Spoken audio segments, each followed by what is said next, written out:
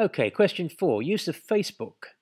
At Mikkel's school, the pupils in 9A have investigated how many hours roughly they each spend on the website Facebook.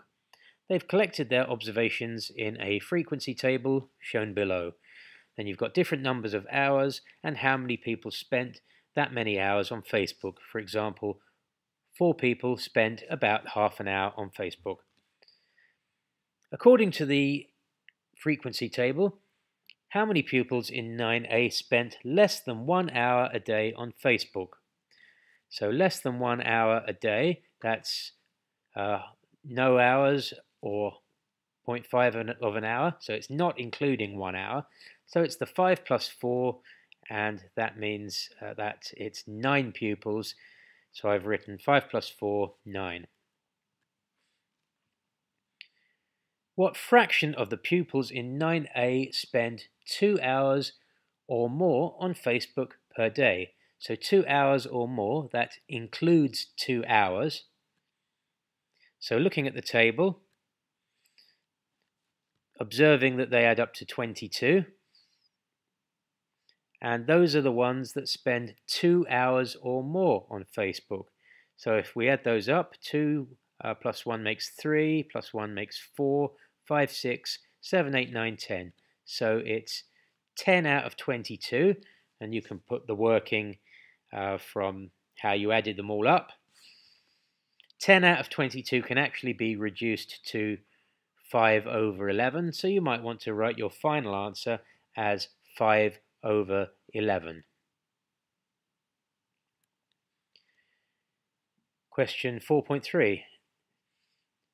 In Mikkel's class 9B, the pupils have also investigated how many hours they each use a day on Facebook.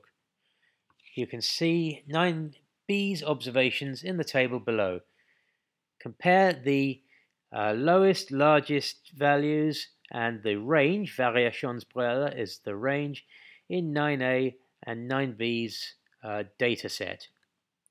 So 9A's smallest value was 0. 9A's largest value was 4.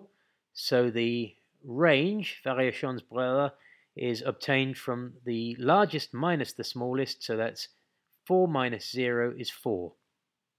In 9B, the smallest is 0, the largest is 4, and the range is again 4 minus 0. So both 9A and 9B have the same smallest, largest values and range. Question 4.4. The frequency table for 9A and 9B can be found on a spreadsheet file. Well, we're not going to use that. You can use this file for these exercises. We're not going to do that. Mikkel claims that 9A and 9B's dataset have the same middle tail. That's also known as gennemsnit. It's the one where you add them all up and divide by how many there are. And the same median. Is Mikkel right? Justify your answer. So you might want to use my handy median finder to find the median for this. But let's have a look at this. In 9A, so this is my rough paper, which is why it's yellow. Well, there's 22 kids in 9A, so if we put in the values, 5 at 0 hours, 4 at half an hour, and so on, then this highlights the median. Well, the middle is between 2 pupils who spend 1.5 hours on Facebook, so the median is 1.5. Then the quartiles you can also be seen, and then the upper and lower values. The average, or the mean average, otherwise known as gennemsnit or middeltaal, that's the one where you add them up and divide by how many there are, and that comes to 1.75. So just adding them up and dividing by 22. And then in 9B, with 18 pupils, if we write all the values in, you can see in the middle you've got two 1.5s, so the median is 1.5 again. And then the middeltaal or gennemsnit, the mean average in English, Again, adding them all up and this time dividing by 18, because there's 18 of them, gives you 1.75 again. So writing that out neatly for my final answers, what I've done for working out the medians, I've done a list of the values. I don't want to write them all out because there's a lot of them, so I've done ... but I've kind of highlighted how the middle is two 1.5s, so the median is 1.5. So I've done that for both of the classes, and then for the medeltal or gennemsnit, or mean in English, I've shown how I've added them all up and divided by how many there are to get 1.75 each time. And then I've just put the comment to finish it off. Mikhail is right. 4.5, you have to do two diagrams that show the distribution of the observations 9A, 9B, and describe the differences between the two distributions. This is a classic case for a box plot where you've got two data sets with similar types of data.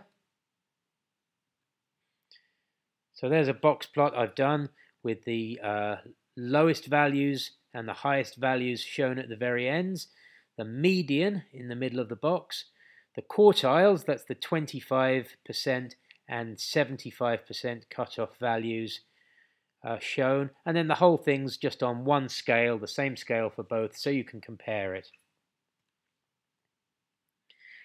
And then I've written there's more difference between pupils in 9A than in 9B, bigger difference between the upper and lower quartiles. So in other words, 9A is more spread out.